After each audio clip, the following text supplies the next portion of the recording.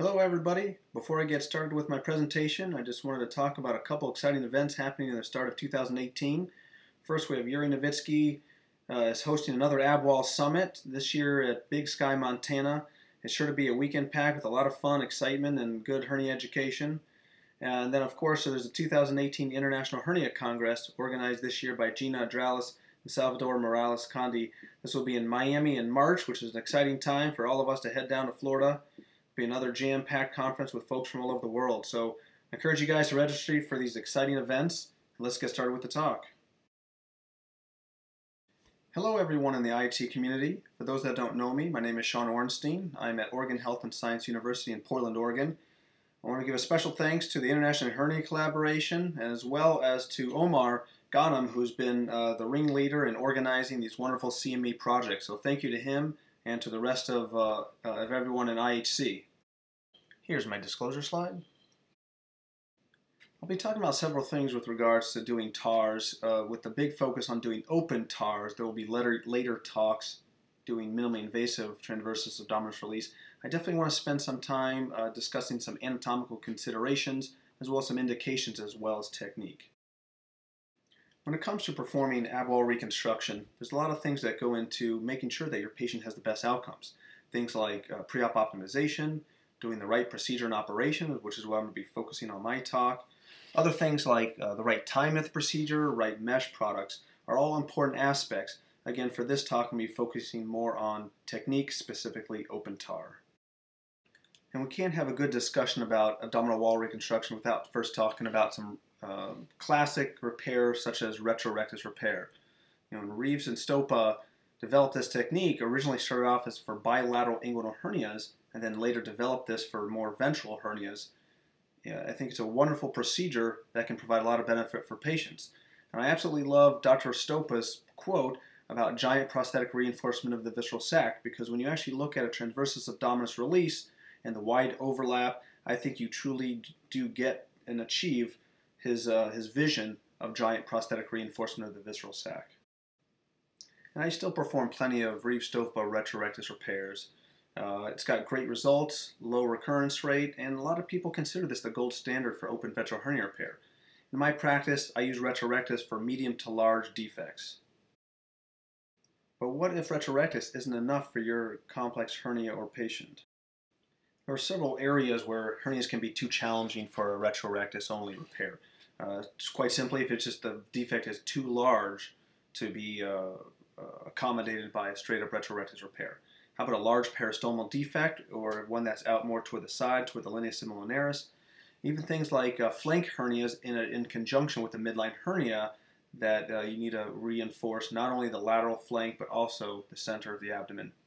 Other things like subxiphoid defects can be very hard to fix in a retrorectus because that plane stops at the xiphoid process and you won't be able to get sufficient overlap superiorly. Additionally, things like suprapubic defects, which small to medium ones are certainly amenable to retrorectus repair, but larger suprapubic or ones that have challenging tissue, such as after previous prostatectomy or radiation, these can be aided with the use of doing TAR. There are several techniques that have been described to gain space beyond the edge of the rectus. Things like preperitoneal technique. This is a technique that's popularized by Dr. Henneford, that Yuri Nowitzki wrote about while he was a fellow there. However, the preperitoneal technique is not a myofascial advancement, but more of a dissection of a plane amenable to a large piece of mesh. Other techniques like the intramuscular technique written by Alfie Carbonell. With the intramuscular technique, the plane is divided in between the internal oblique and the transversus abdominis muscle. The biggest drawback to this technique is that this sacrifices all the neurovascular bundles as you enter laterally into this plane. And of course, there's transversus abdominis muscle release, which is what I will be focusing on in my talk today. Interestingly, when TAR was first introduced, it was discussed in Berlin in 2009 and it was actually met with some skepticism. The first paper of 42 patients demonstrated the technique as well as the benefits of TAR, which was published a few years later. Essentially, TAR is an extension of the retrorectus space. It allows closure of larger, complex ventral hernias. and it really is an extra large plane for the use of uncoated mesh. And again, as I stated before, this truly, I think, epitomizes giant prosthetic reinforcement of visceral sac as initially described by René Stopa. So when do I use TAR? TAR is my go-to procedure for larger complex ventral hernias. But other more atypical hernias, things like subxiphoid hernias, someone's had a previous sternotomy with non-healing or non-union of their sternum, other things like peristomal hernias, flank hernias, especially if there's a midline component, suprapubic hernias as described, as well as a wide variety of large and or complex ventral hernias. So let's dive into some technique. Step 1 would be a generous laparotomy and complete adhesiolysis. Now, I would recommend saving at least 2 to 3 centimeters of fascia just below the xiphoid as well as just above the pubic bone. And this is in order to do some transfascial fixation in the midline. If you do go up too high above the xiphoid, that just means instead of a midline transfascial fixation point, you have to put one on either side of the midline. Now, extra peritoneal techniques have been described, with this paper being by Scott Roth and his team, which allows you to stay out of the abdominal cavity and stay just above the peritoneal level.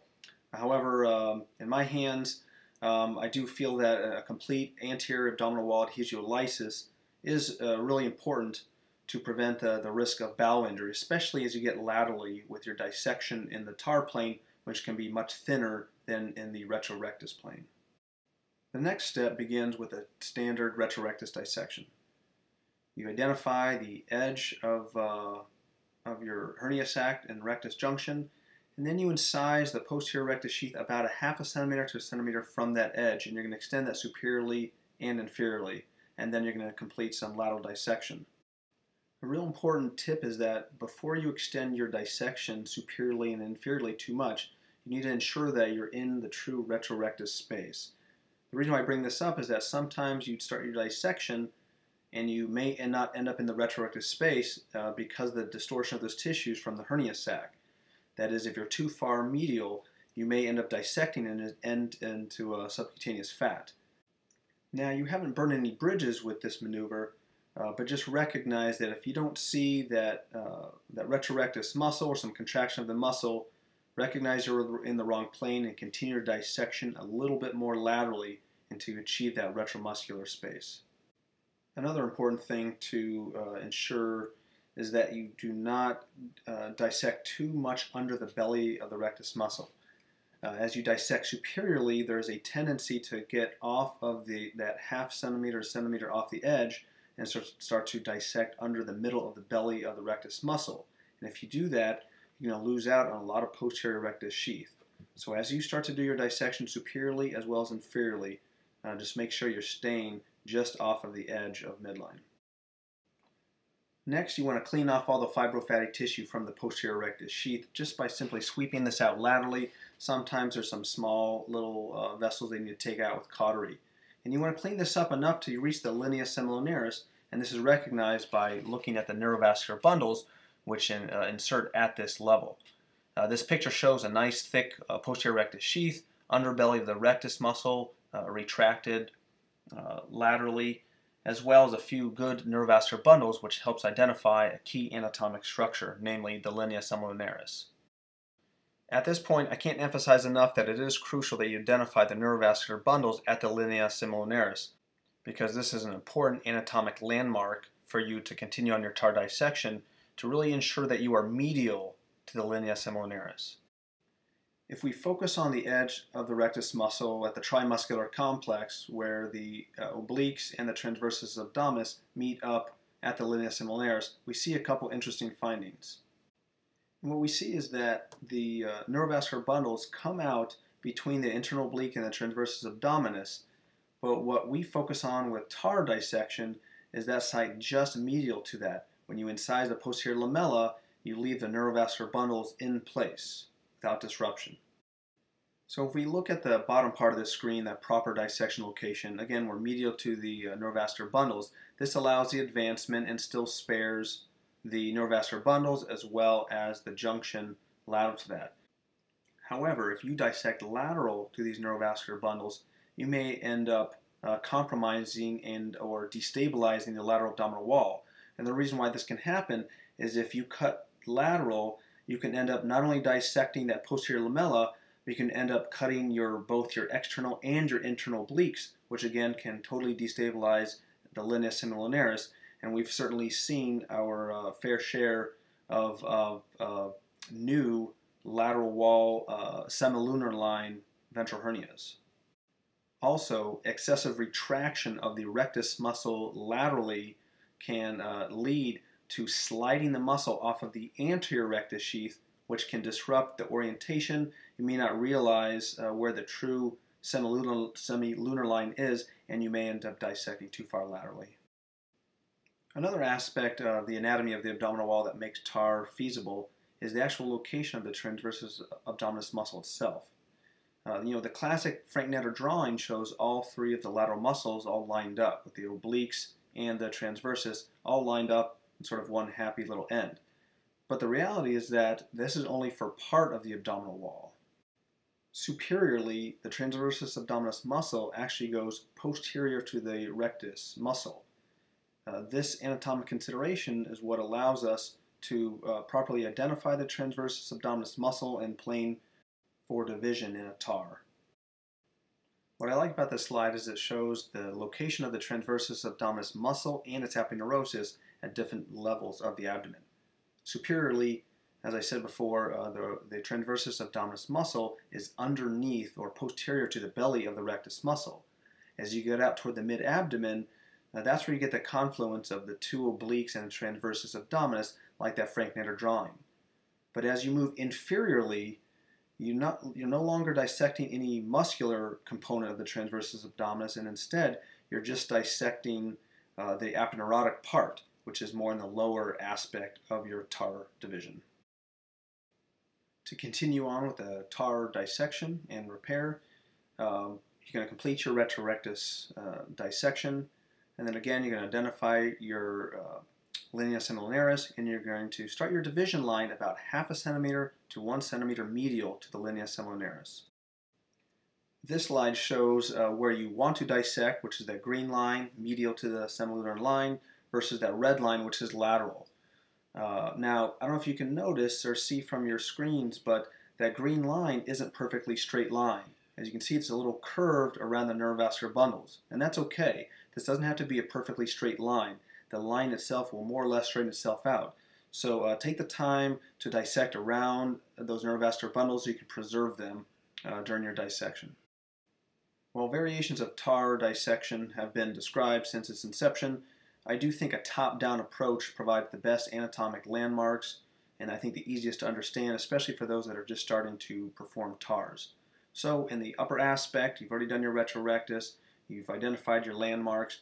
You're going to pick a spot 1/2 centimeter to 1 centimeter medial to the linea semilunaris, and then you're going to start your dissection. You first divide that posterior lamella of the internal oblique. That's going to expose transversus abdominis muscle fibers. The next step is to divide all the exposed muscle fibers all the way down to the transversalis fascia. This video demonstrates one-side dissection of transversus abdominis muscle release. As you can see here, we're starting to divide only the posterior lamella at this point. We have not begun to divide any of the muscular components. This video demonstrates one way of doing this, where you start by dividing as far as you can go down just the initial aponeurotic part of the posterior lamella, and then come back and get the muscle. Another method of doing this is to stepwise do the posterior lamella division and the underlying muscle fibers, and then keep working your way down inferiorly, going all the way down to transversalis fascia as you proceed from superior to inferior dissection. Any muscular oozing can be stopped with some light cautery, and if you do end up missing any muscle fibers along your path of dissection, you do need to go back and get those fibers, because if you don't, as you start to lateralize that TAR plane, those muscle fibers will continue to stretch and stretch, and at some point you will need to take them. During the last part of this dissection, we're in the inferior third or so, and we're dividing only the aponeurotic part of the transversus abdominis. We're done with all the muscular division.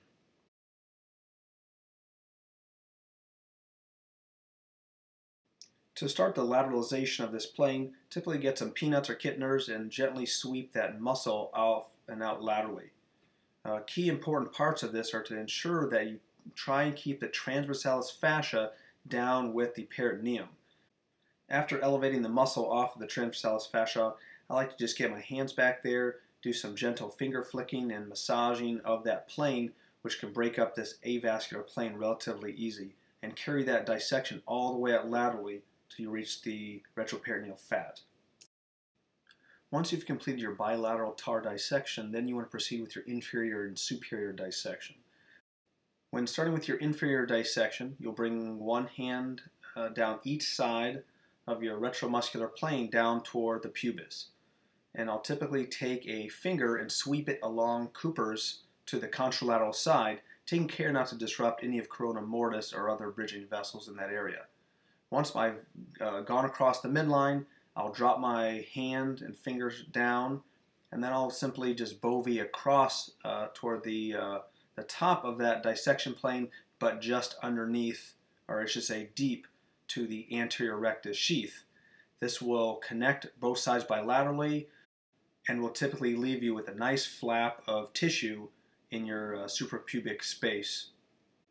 Be mindful that below the arcuate line the tissue is much thinner, therefore it can tear easier, though there tends to be a little bit more redundancy of tissues in this area. Superior dissection can be a little trickier than inferior dissection. And the reason this is because as you proceed superiorly toward the xiphoid process, you can commonly run into fibers of the diaphragm. And you can generally note these by the vertical orientation of the fibers compared to the transverse fiber orientation of the transversus abdominis. In order to complete dissection of the superior space, typically get a finger within the transversus abdominis plane, one on each side.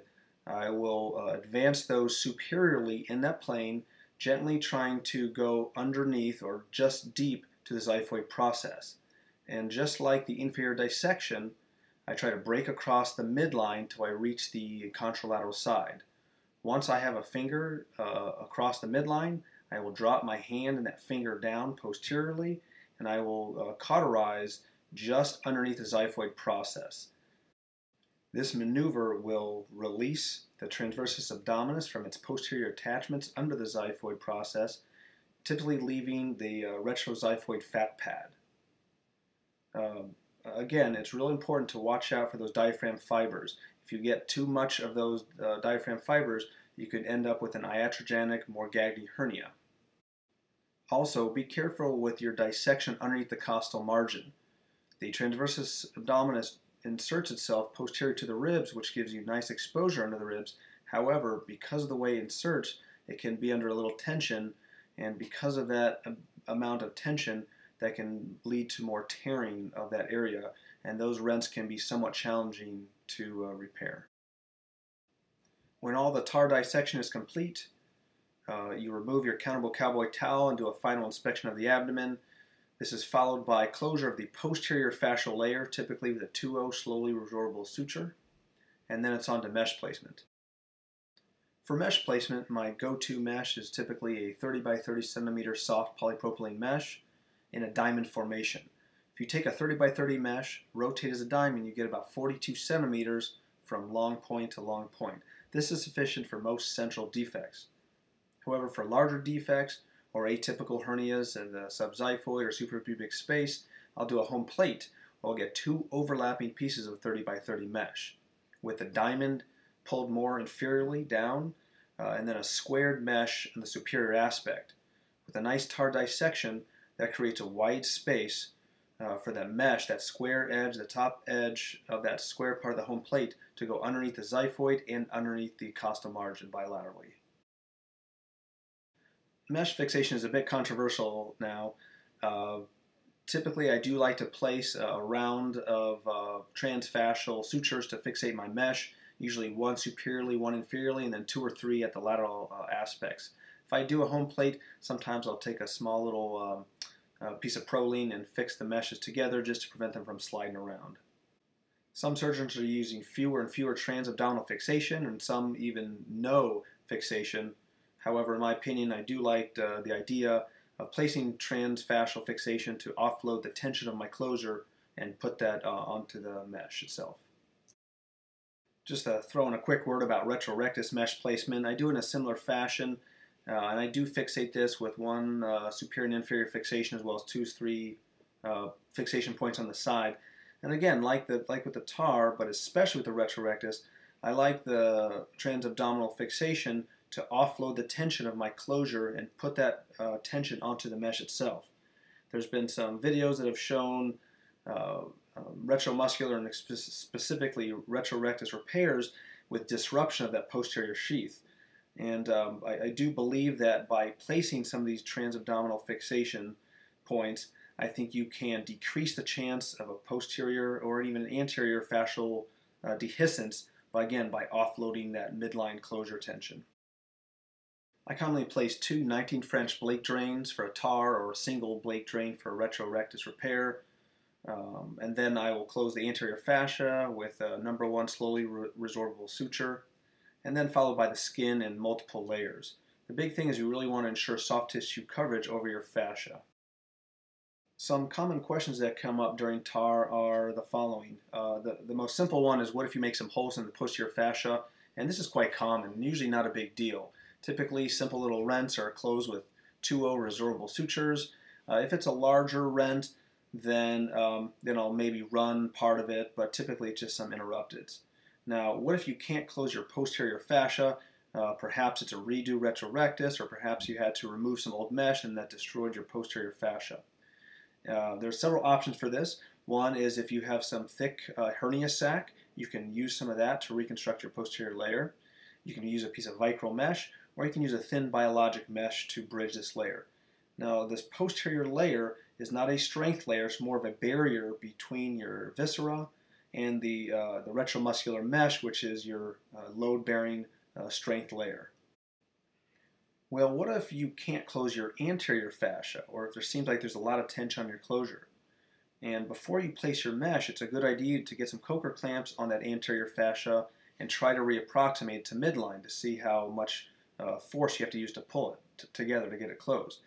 If I find that I'm having a hard time getting my anterior fascia closed, first thing I'll do is use a heavyweight polypropylene mesh. So in the few instances that I will use a heavyweight Marlex type of mesh.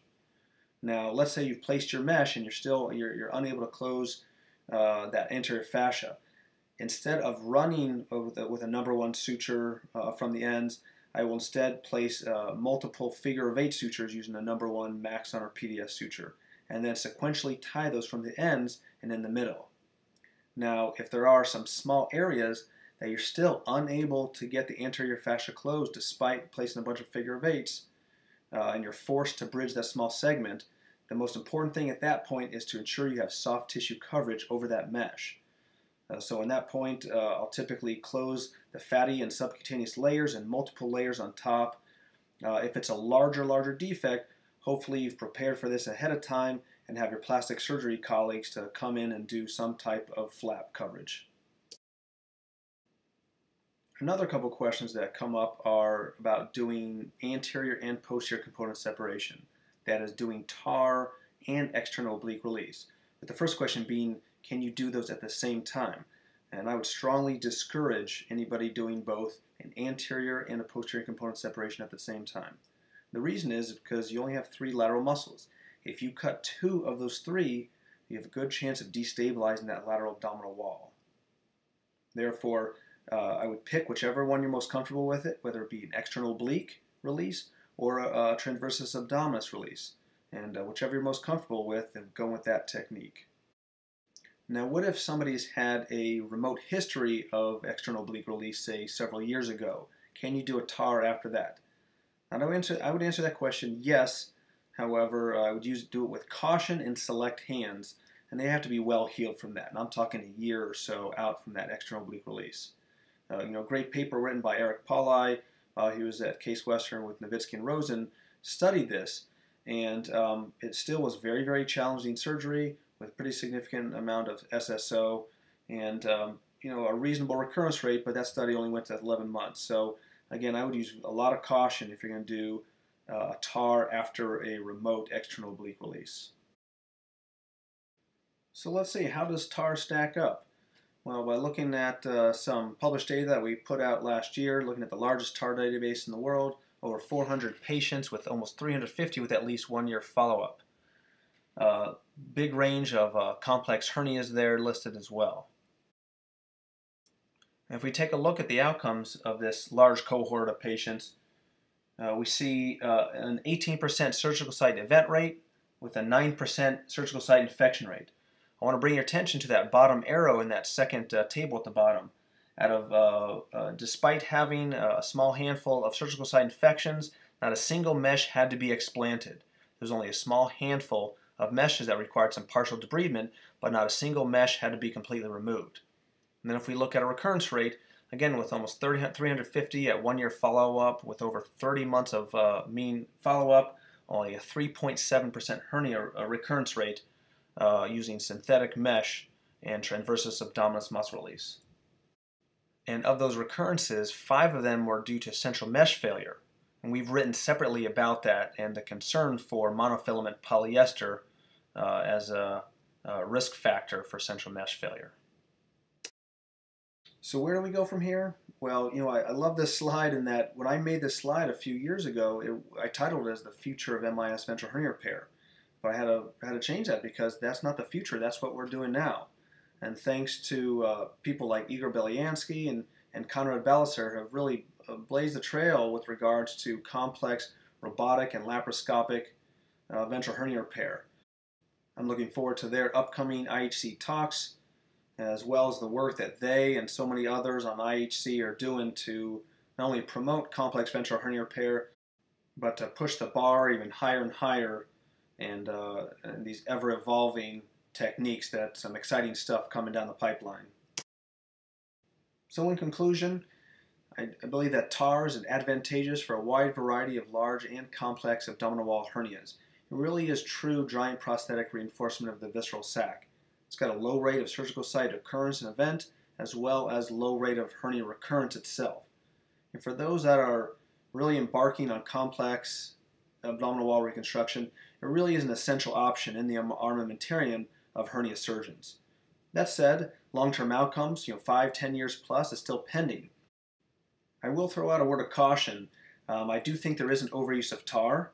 And don't get me wrong, I love doing TAR for most of my complex repairs, but TAR may not be necessary for small or less challenging defects.